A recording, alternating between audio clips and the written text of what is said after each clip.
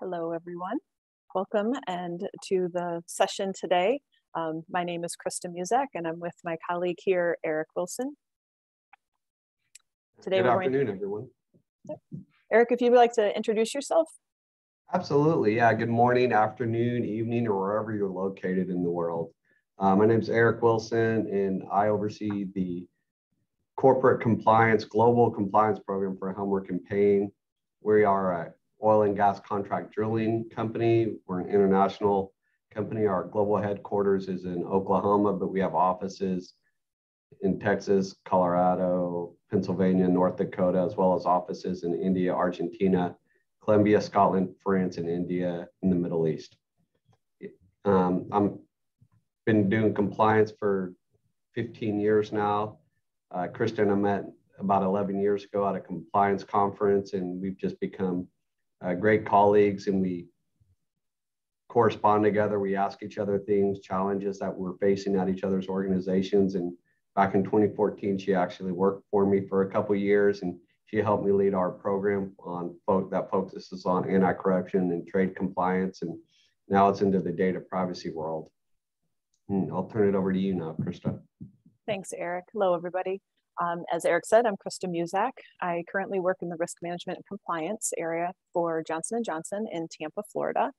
I did work with Eric for a little while, a few years ago, and it was really wonderful. My current role currently includes oversight and compliance with SOX controls, but in the past, I've enjoyed roles in policy, training, communication programs, anti-corruption, as Eric mentioned, and enterprise risk management.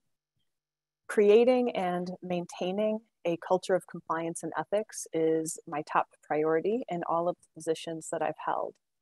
As Eric mentioned, we met over 10 years ago, and this specific topic of employee engagement and integration and success has been one that we've returned to again and again over the time that we've known each other, partially because it's a bit of a moving target in terms of how the workplace has changed, as well as technology and methods of communication have changed.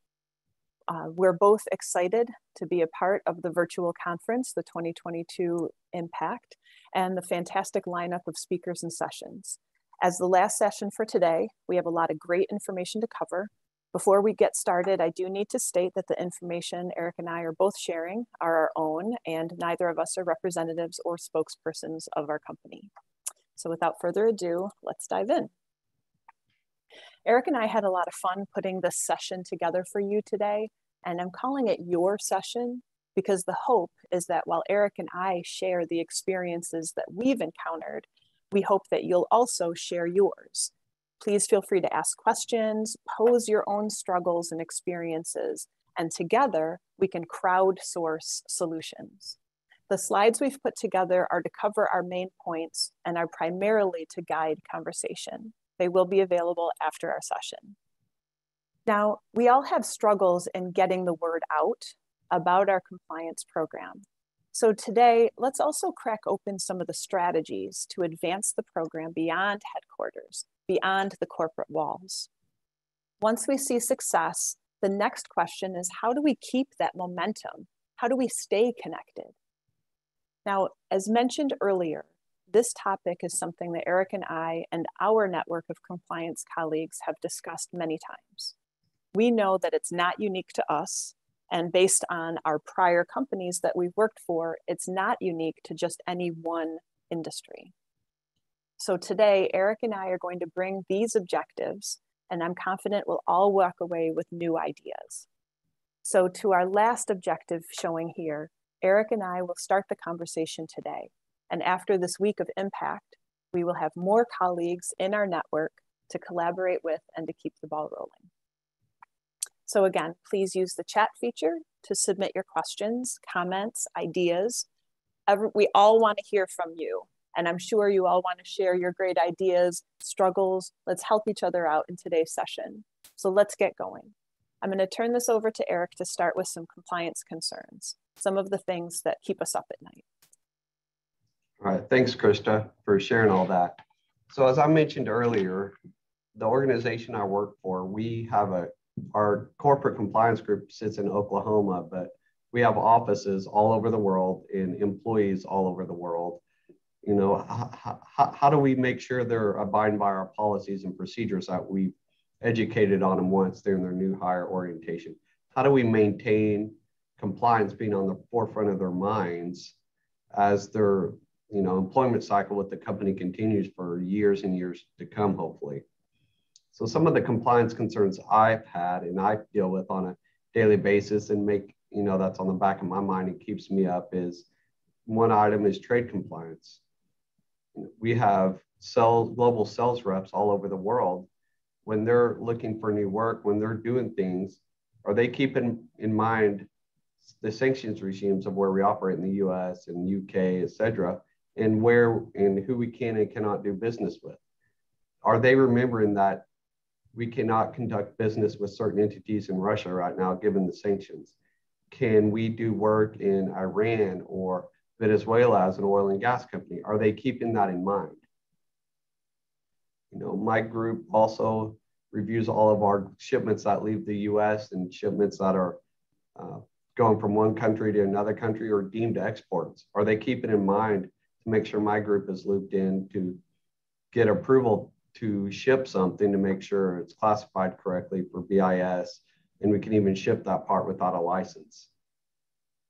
Another area that we've had to deal with lately and keeps me up is new employees to the organization through M&A activity.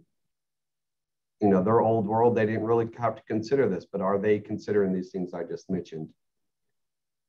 Another area that kind of keeps me up at night that always, that I want to make sure they're always on the front part of the mind is hospitality and entertainment related to the Foreign Corrupt Practices Act or other anti-corruption laws. Over the past few years, there have been lots of investigations and closure on cases due to hospitality events. A couple of Novartis paid roughly $345 million to resolve issues related to bribing officials with hospitality and entertainment for work. One of the bigger ones, one of the highest ones of all time was Airbus, $4 billion in fines, and one of their issues was related to gifts and entertainment or hospitality and entertainment to secure work. So are the employees that are all over the world entertaining or meeting with customers, it doesn't even have to be government entities under the UK Bribery Act, it's private bribery is outlawed. Are they abiding by our policy of meal limitations? Are they documenting things correctly? That's what keeps me up at night. One of the bigger areas as well is for our guys who work on our oil rigs in the US. Are they abiding by the policy with regards to discrimination and harassment? Are they treating everyone equitably in the right way? Are they looking at people for their value and who they are and not discriminating against them? That's what keeps me up at night, just due to recent EEOCs throughout the year, claims through the EEOC. Last year, I think there were 61,000 cases, roughly $950 million in fines and penalties and settlements. You know, and of those cases, 34% were related to race, 30% to sex, and 10% to national origin. So are people doing the right thing with each other out there on our rigs where we can't stay on top of them to remind them, you can't say this, treat people fairly. We just can't be there. So that's what kind of keeps me up in mind. Are people reporting it? The final thing that kind of keeps me up at night before I turn it over to Krista is the compliance mindset of people. My industry is highly dangerous with guys working on the oil rigs, pulling slips, putting pipe in the ground, and safety is always on the forefront of their mind. Do they see something unsafe to keep their coworkers safe from getting injured? Of course they do. How do we ingrain that mindset of compliance into that same methodology in their mind? If something doesn't look right in regards to a transaction or an individual or something, are they stopping the process and bringing compliance or legal in for advice? So those are the 4 top compliance concerns I have on a daily basis right now. Krista, how about you? What are some of yours?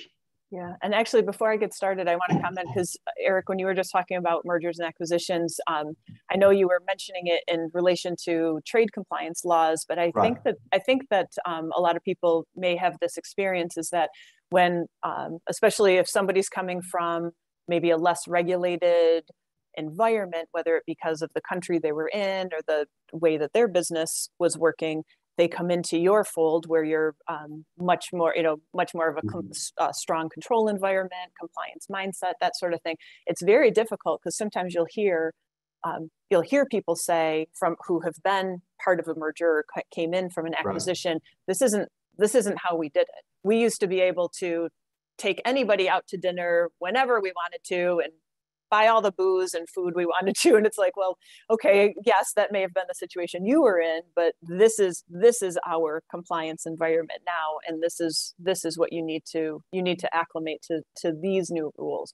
And I definitely think that that's for sure a struggle in terms of trying to like get people to come out of what they had been in and learn to embrace a new situation, a new compliance environment. Exactly. Yeah. We, in 2017, 18, and 19, we did 5 acquisitions over that time. And each time the challenge was a little different to keep those employees engaged with the program from the onset and buying into it to where I am 5, 6 years later already, just making sure they're never forgetting this and that they are just part of a larger organization. This is how we have to be. And some of it's just been sitting down, talking to them, that will explain some of the tools I think work for me to get them to buy into that. Yeah. Yeah. And that's exactly why this whole session came to be, is because it's just, there's brand new people new to your company for whatever reason, new to the roles, and they're coming in and you're trying to engage with these new employees and then trying to keep it where it's not just a once and done. It's ongoing, right, that relationship building, that staying in compliance and top of mind, which really is what, like when you were talking about compliance mindset, it's where people organically think to themselves, what do I do every single day to protect the company? Right. What am I doing to protect my fellow colleagues, like in the EHS world that you were just talking about? And, what do I do every single day to actively maintain that strong control environment? Right. Excuse me. Yeah. So it's not just taking annual code training and then no one thinks about compliance until the next year. You really want to, it's a little bit of an uphill battle for us as compliance professionals in certain circumstances, especially with, now with remote, but prior to the pandemic, just the people who are outside of those corporate walls, as we were saying. Yeah, Krista, we started this discussion when everyone was in the office and field offices, and now this has just morphed into how do we keep our employees who are working remotely engaged, since we don't see them all the time, even if they're out of the corporate office locations, like for me, like Tulsa, Oklahoma.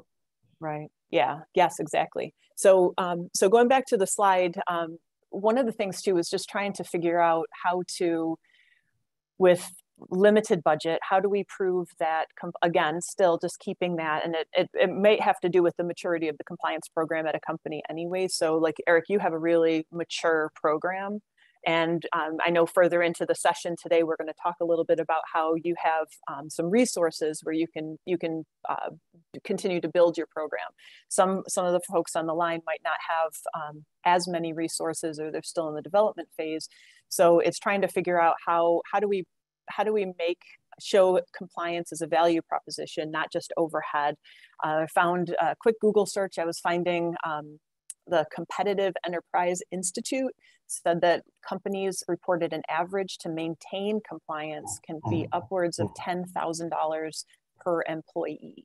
So that's a lot of overhead if you're in a large company. So you have to show, how do you explain, or how do you create the story where you're saying, yes, that's expensive, but fines and penalties are way more. And instead, what you can save on fines and penalties by having a strong compliance department and working towards mature department, you can use those for capital expenses or improvements, that sort of thing. One of the other things that's a concern in terms just generally, but also in terms of employee engagement, is the compliance footprint that we have.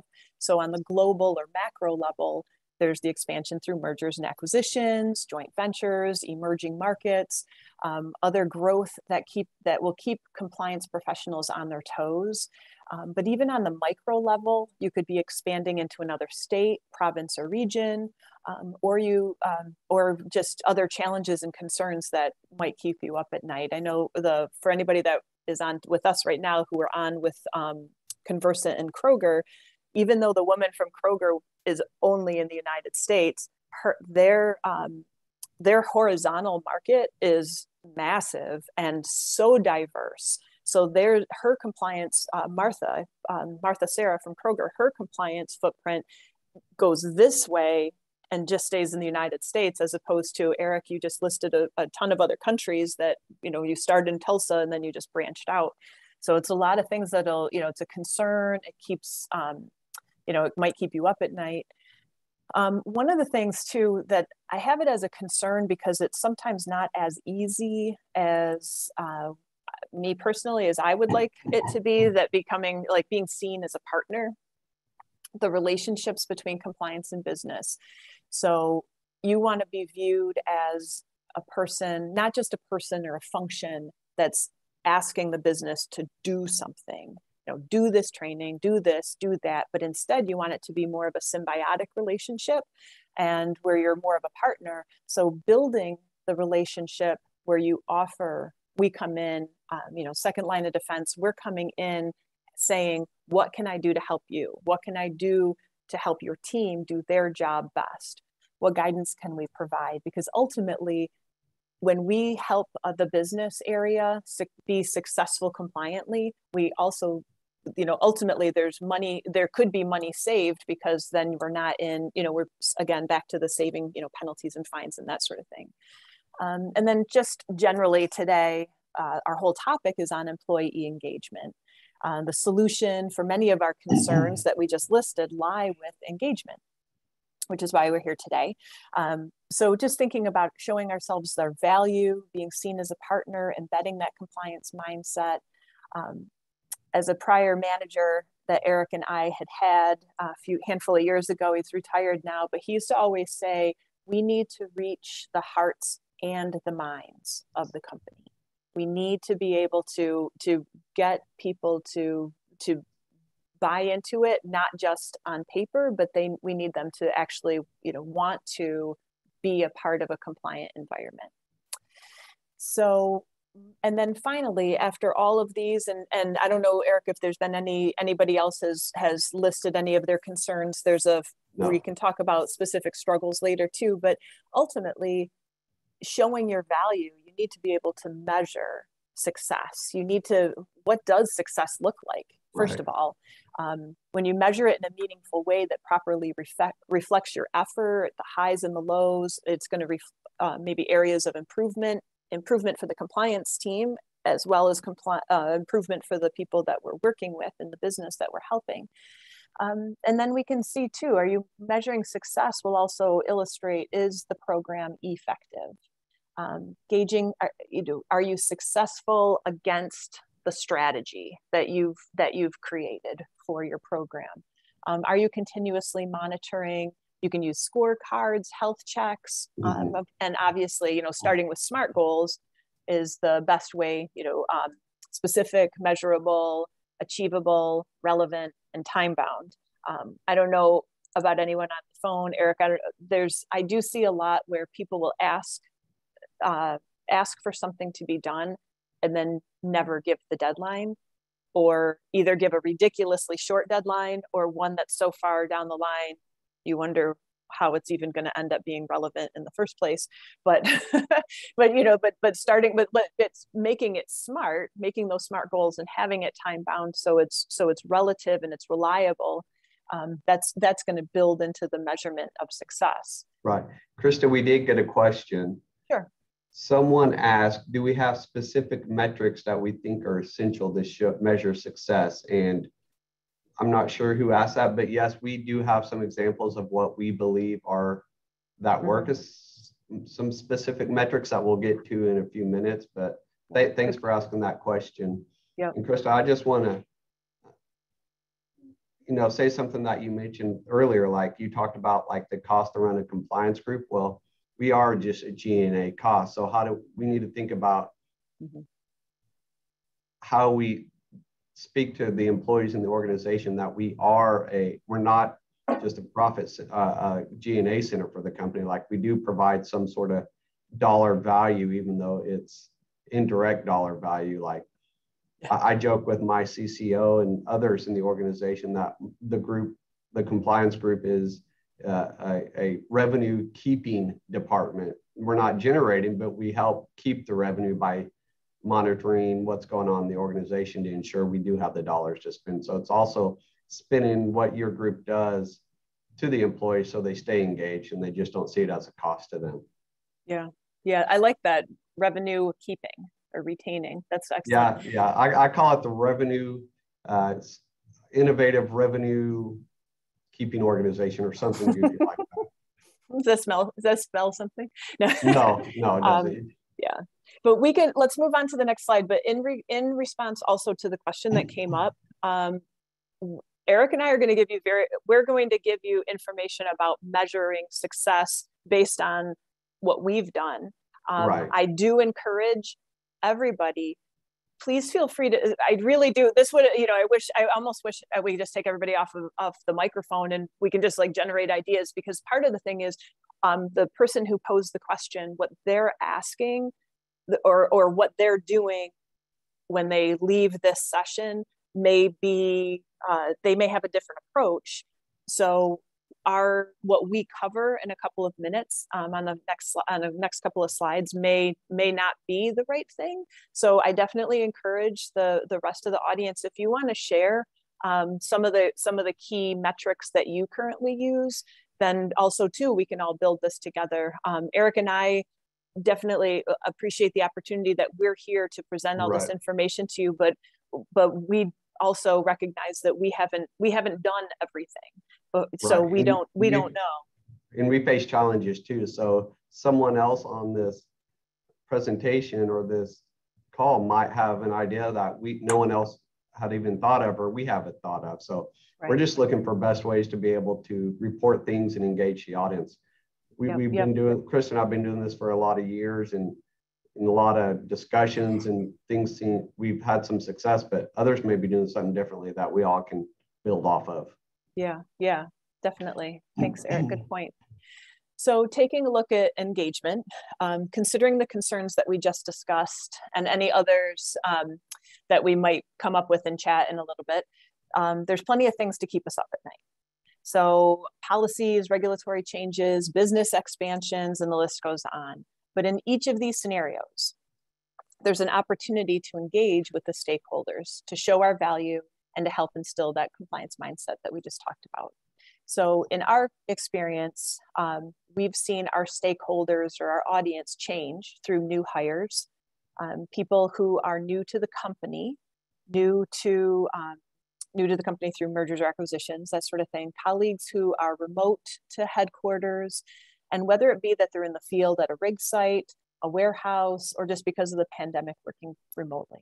So there's a lot of opportunity for those who are new to the role, people who are now in charge of the compliance activities in their team and the expense reports, the tone of the teams, continuing that culture of compliance, or just bringing a more compliant framework to the new team.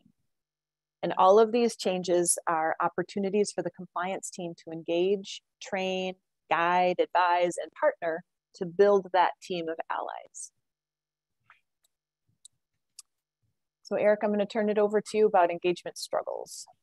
Yeah, so we talked about the different functions of compliance and concerns. Krista just shared who we're trying to reach with our engagement audience. I'm just going to share some of the struggles that Krista and I have discussed over the years. And again, feel free to chime in the chat if we're missing something or there's other things you're facing. So maybe I can ask the question and someone else might have an answer.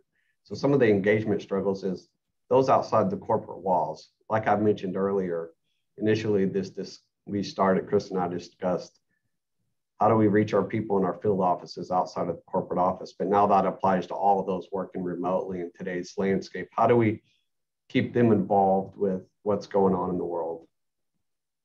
What's useful, meaningful, but not too cutesy? You know, we don't want to use all the common frames, but what's useful to them to keep them engaged and remind them ongoing what's going on. You know, I just mentioned. I'm sorry if I could about the not too cutesy, and there's a lot of there's a lot of information about reaching millennials. And I'm a Gen Xer, but I identify as a millennial, but I still struggle with like, what's too cutesy, what's like it's funny, but it's not really funny, because you have to consider. And I would definitely say that no one has ever accused a compliance person of being funny, but it is one of those things, like how do you reach the audience? And sometimes you have to move outside of how you view yourself as a compliance professional, because it's not about you, it's about your message, and it's about the people. You want to come up with something that the audience is willing to receive, or so it's a fine line. The useful but not too cutesy is a tough one. It's a tough one for me. I don't know if you've struggled with that, because maybe you have a pretty diverse workforce.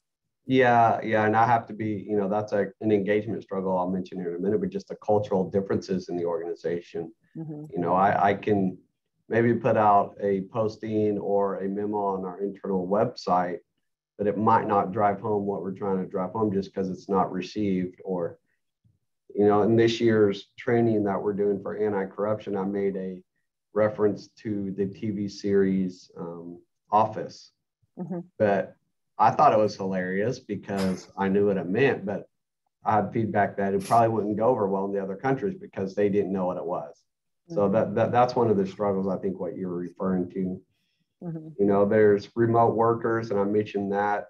Like I said, I have there's employees within my organization that are transferred to international from U.S. land and back and forth, and their compliance requirements and training have changed as the legal landscape has changed in regards to like data privacy and other laws that are popping up all over the world. How do we train properly on those? What's the right method? Is it the HR system? How long does it need to be? Is it mindful to them?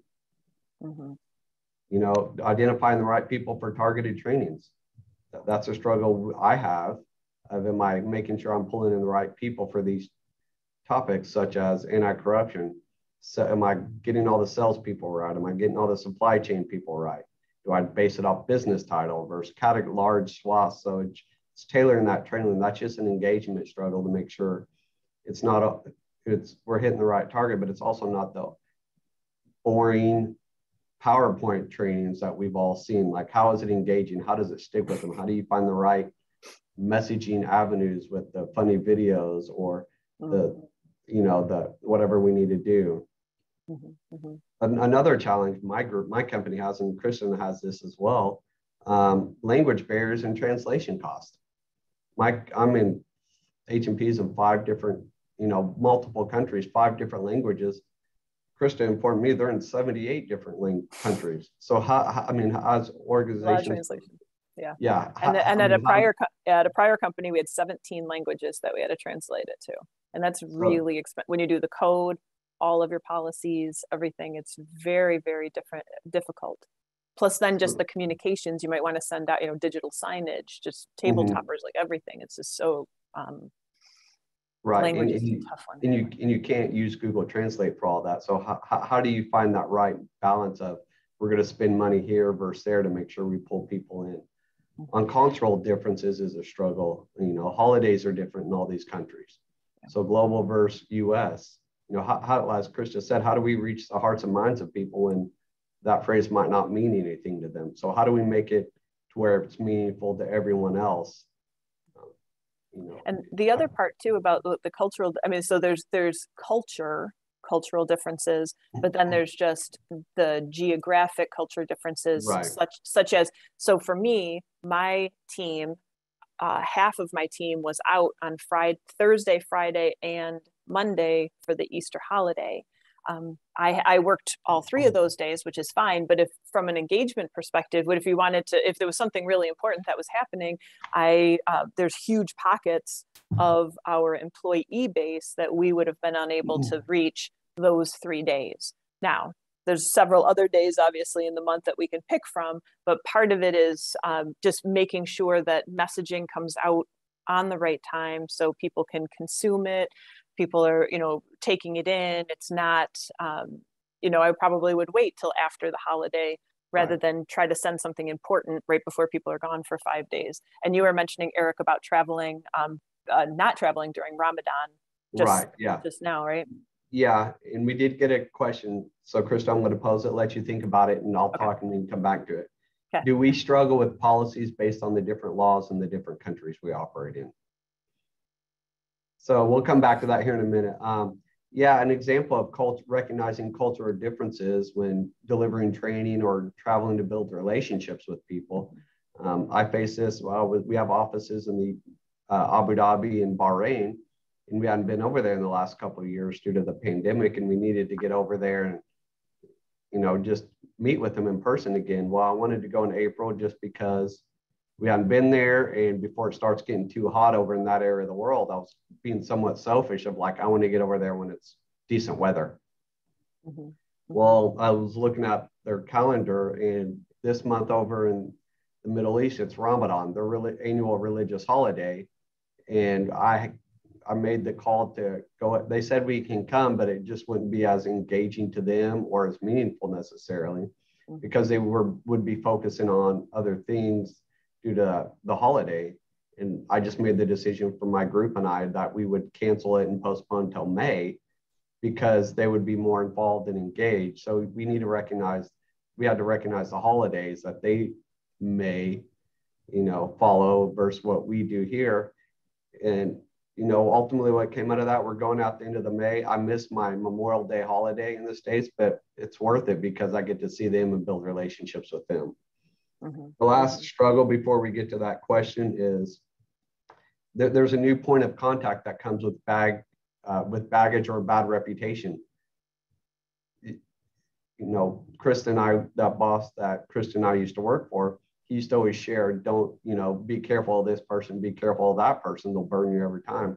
Well, Krista and I had to break that bias of what he was saying, because he may have just not gotten along with that person to be able to build our relationship, to get that person to engage with us and buy into what we're doing. So that's just a struggle you hear through the rumor of people with baggage or that have done things in the bad way or issues in the past. We just got to get over it and build that conversation and history with ourselves with that individual. But that's just a struggle too, just to make sure you're not penalizing someone for something someone else may have said.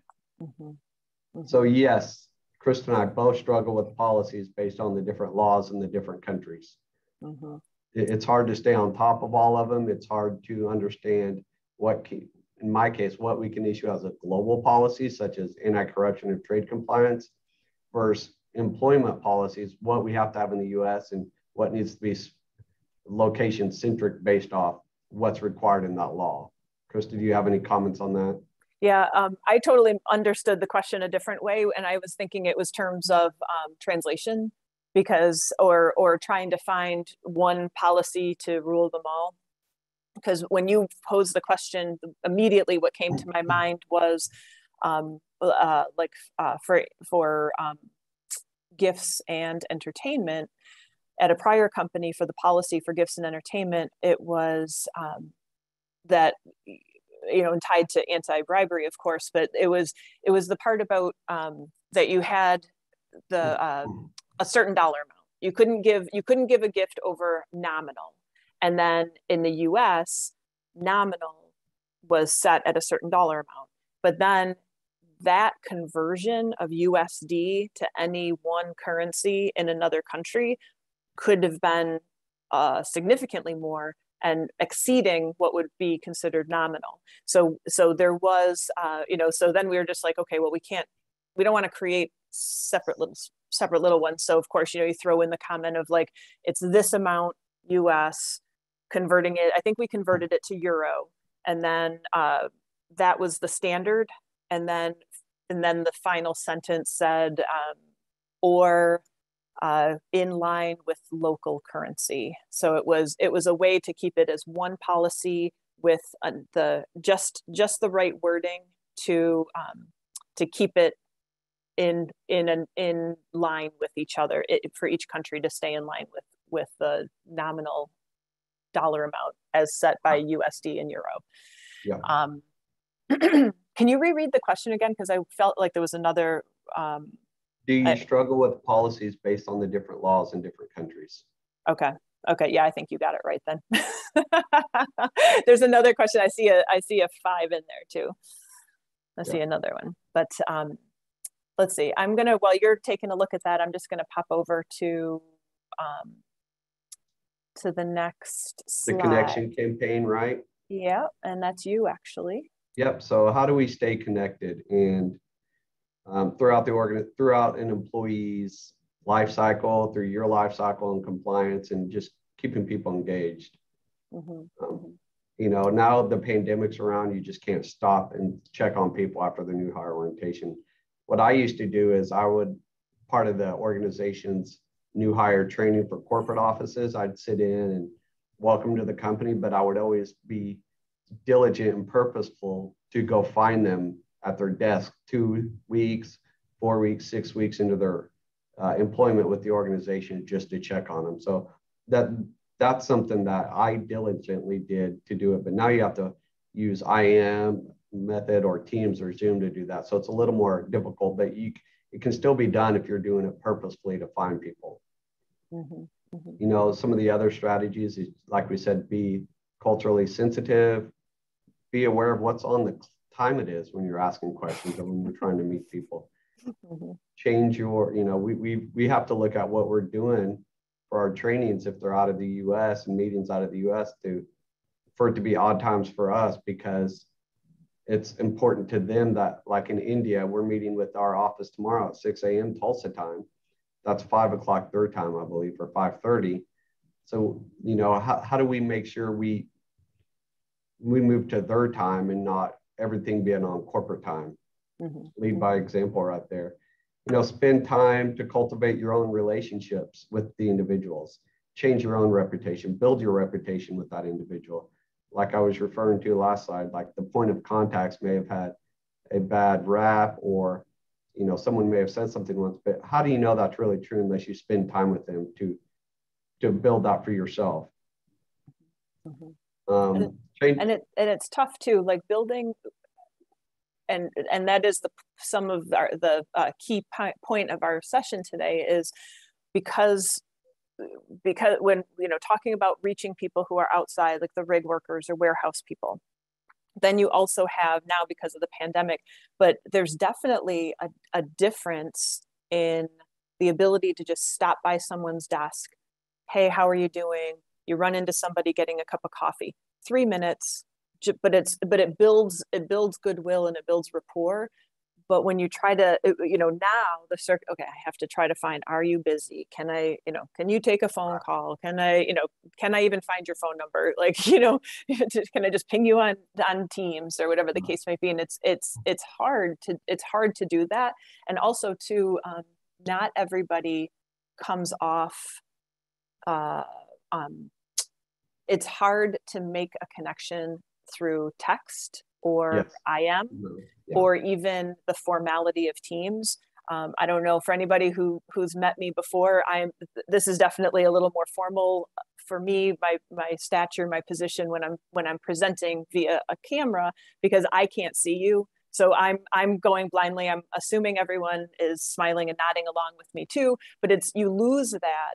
And it's really, it's difficult, especially when you're trying to convey important messaging around compliance and around, you know, wanting people to adopt a compliance mindset and embrace the things that we live every single day. And without being able to see the feedback, you're not getting it. So you're just like, okay, gosh, I hope they get it. So Eric, I love your suggestion or what you were commenting on, that when you have new employees, you work on the onboarding with them, and then you go back a couple of weeks later and touch base with them. So you're getting that FaceTime or video time or whatever. That's great. Now, it's more of a challenge now, but it can be done. No, but that's great though. I think there's onus on the compliance professionals even more so to do that, to be like, I'm not just a person that sent you a training or wanted you to sign this thing. I am also a regular person. I care about the company. I care about you. I care about what we're trying to achieve.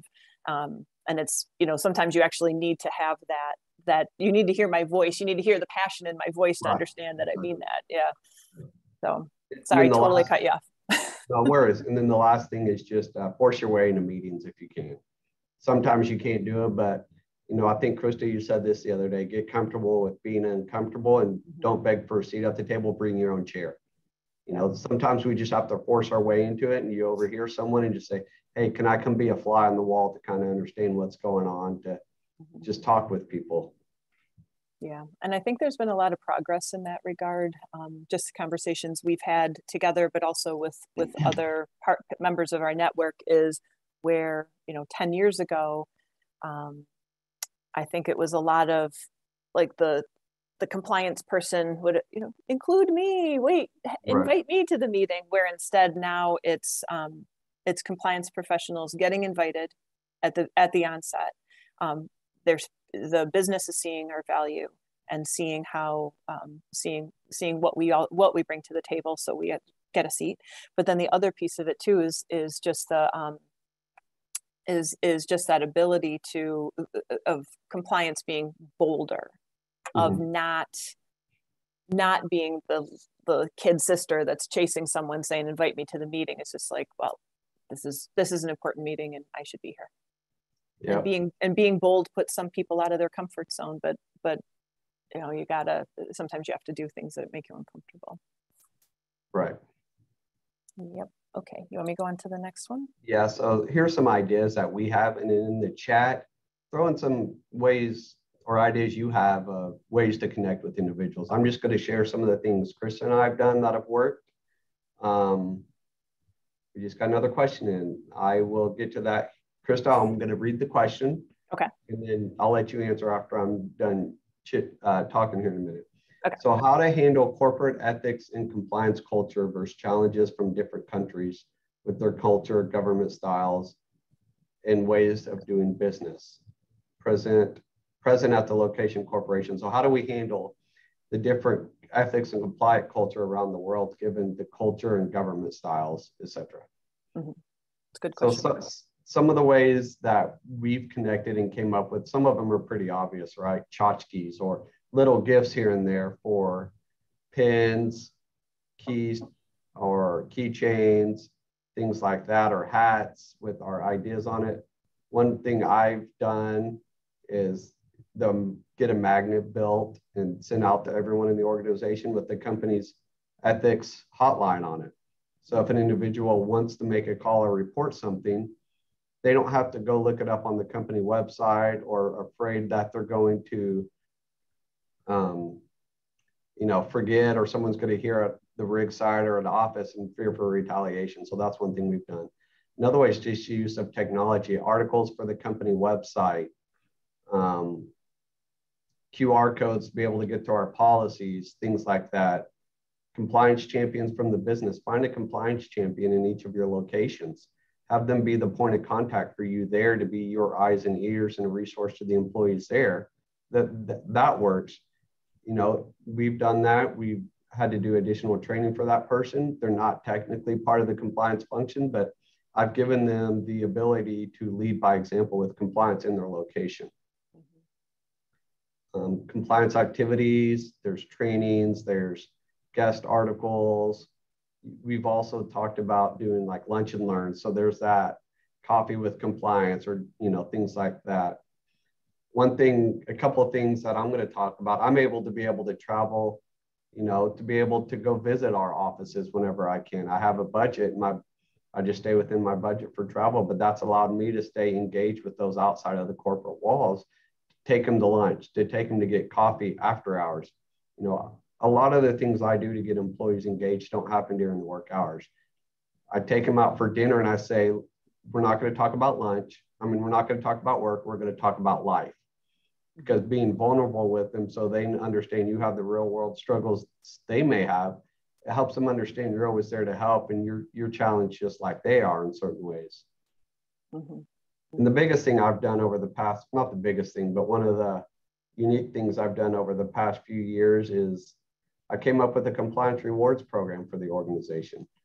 We have a safety rewards program. So if you keep someone safe, you're nominated for an award for some dollar monetary amount that's approved by the CEO of the organization, and they receive it.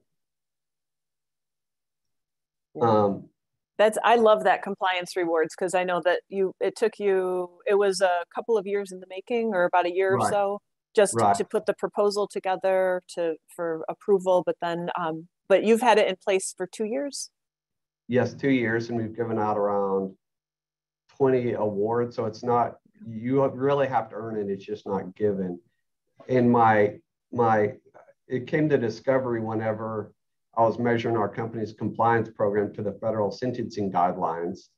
And in there, it talked about like components of an effective program. Well, there was one item in there, item 6 states that the organization's compliance and ethics program shall be promoted and enforced consistently throughout the organization with appropriate incentives in accordance with the compliance and ethics program. So what are incentives for doing the right thing in an organization? People always say that's part of your job. Well, some people go over and above, on reporting things because they know it's not right. A quick example, and I know we're getting short on time here, is a rig guy reports their rig manager for doing something that could be a discriminatory or racial issue. Well, that employee is ultimately going to be feared for retaliation and lose their job or bullied on the rig site. Well, they reported something that's very sensitive, and they get rewarded for it. And feel free to reach out to me after this. I can share more about it, but ultimately what happens is this individual would get a signed commendation letter by our CEO and our chief compliance officer, along with a $35 one-time coupon to the company store. It's not much, but it shows my gratitude and appreciation for them speaking up and doing the right thing from a compliance perspective. Mm-hmm. Mm-hmm. And you said that the documentation that comes with it is signed by both the CEO and the CCO? CCO, yeah. Senior Vice President, Chief Legal, and Chief Compliance Officer, right. Yeah, that's pretty meaningful, I would think. So good. Good. Okay, so do you want to address that question? First one was, how do you create QR codes going into a website for internal policies, for internal use for your business? Yeah. I would have to ask our IT department how they did that, but I know it can be done. I just asked them to say, hey, can you please help us out? Krista, do you have anything on that? Yeah, at a prior company, we used QR codes to link to policies and that sort of thing. And we put that like on the digital, not the digital signage, but the table toppers, that sort of thing. And we used out of our budget, we bought a QR code maker. So you can get it. You can get 3, I think, for free. And then if you want more than 3 codes linking to something else, then you need a 4th code to link to something. Then you have to buy it. And I can't remember the price. I apologize for that. But there are some where you can just, QR code maker, and then you can link it. The one thing is that if you use free software, make sure that it's okay with your IT department. So you're not doing any kind of like shadow software or agreeing to terms and conditions that you shouldn't be. Definitely don't want to run cross to some other companies or other departments' policies about things like that, for sure. And then the other one was about drafting policies in terms of when you have different cultures to consider. Yeah, how do we handle corporate and ethics culture versus the challenges from different countries? For me, you just have to tailor it to that organization. It's like anything else in our field.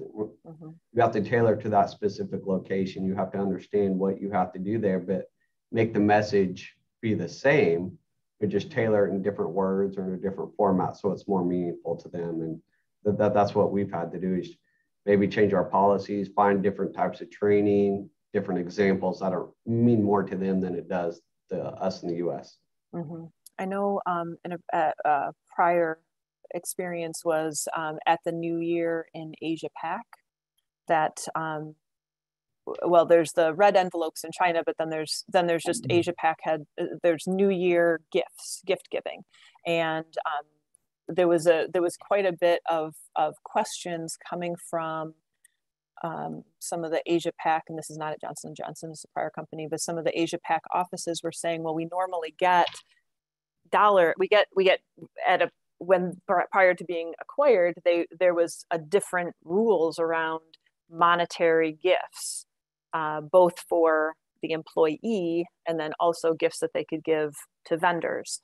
And the solution ties back to actually what Eric was proposing for the compliance rewards, is that it's non-cash and non-cash goods. So Eric, you were saying that the reward was not money handed to the person who received the reward. It was a gift certificate to use at the company shop. Right. It has a unique number, and you just go in there and enter the code and get shipped to their house. Right. So sometimes you have to get a little creative to make your to be culturally aware and sensitive, but also compliant. But there are times when you also have to, as the compliance department, you have to just say that's just not acceptable. That is not how we do business. I understand that that's how business could be done in this particular country, but that's not, or this particular situation, but that's not how we do it. And that's ultimately what's your company's compliant culture is. You need to be aware, but not so aware that it's a free for all. We do only have a few more minutes. I'm just going to pop over just over to this. We have just a few more slides. So one of the things that I wanted to talk about is VUCA. If you're not familiar with it, it stands for volatility, uncertainty, complexity, and ambiguity, which I would say in the last couple of years, I could have put a check mark after all four of those. So but volatility just is so this is in terms of thinking about VUCA in terms of what you are trying to do. You're trying to reach your employee base, trying to engage them, stay connected. Volatility is representing any kind of like sudden risks. So when you're the compliance approach to employee engagement may need to be modified. The uncertainty piece of it, your employees may feel uncertain if they're lacking knowledge or awareness of an event. So you want to frame your research and communication appropriately to ease that anxiety about uncertainty.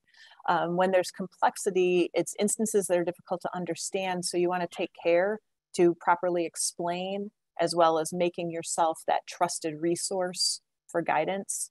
And then the final piece, ambiguity, is really, I think it's the most challenging, is because it makes you feel very oogie, because it's ambiguous, you don't know. It's risks that can't be anticipated. So just maintaining a strong compliance communication and leadership model is needed in those ambiguous situations. And let's see. Okay. So just measuring. So back to one of the earlier questions, measuring success. I really like the fail fast strategy. I like how the person is actually, he or she has already failed, and now they're running towards a better solution. So strategies, knowing your strategies are working and that integration has been successful, you want to check that compliance is embedded in a way so that every employee is acting compliantly in their daily operations. And you're measuring whether your employees know how to act when they are approaching or find themselves in a risky situation. You want to measure your outreach program. Is it creating a culture of honesty, integrity? Are you meeting high ethical and professional standards? And then, of course, some of the more specific ones: are you preventing fraud, abuse, and other compliance issues? Right. In terms of measuring success, that fail fast, for obvious reasons, there's a lot of instances in our line of work that you don't want to fail at all, fast or otherwise. But in the context of this topic, engaging with your employees, there is some room to try different ways to see what kind of communication works with different folks. Now, when Eric was listing all of those different types of outreach, the tchotchkes and the hotline on the keychain and the QR codes, you can gauge your metrics to see how many hits on with the QR code. if you send out,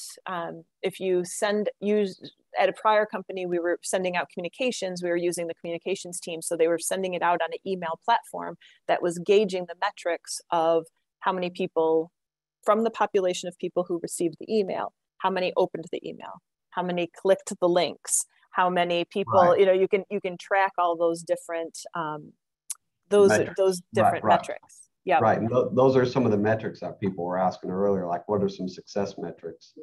And I think you hit some of them on the head. And, the fail fast strategy in my mind, if something's not working, it's the next bullet point. I'm kind of stealing it from you, but pivot, make the change immediately.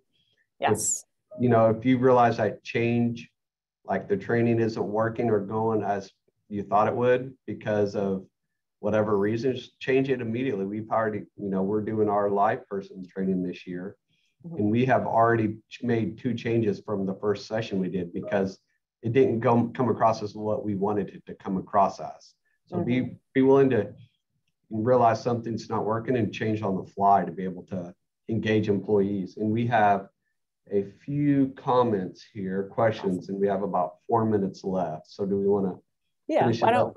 Yeah. So in terms of training success, we actually pitted managers. We did like a RAG status. So it was which business organization was green, yellow, and red. And the leadership teams did not want to be orange or yellow or red. So everybody wanted to be green. So we just basically, from a compliance perspective, we showed, here's your training completion metric, and all the managers or the leaders, executive leadership teams of the different businesses said unacceptable unless I'm green. And we got actually 100% training completions in that year that we instituted that, which is amazing. I think 100% amazing. Okay, so Eric, just really quickly.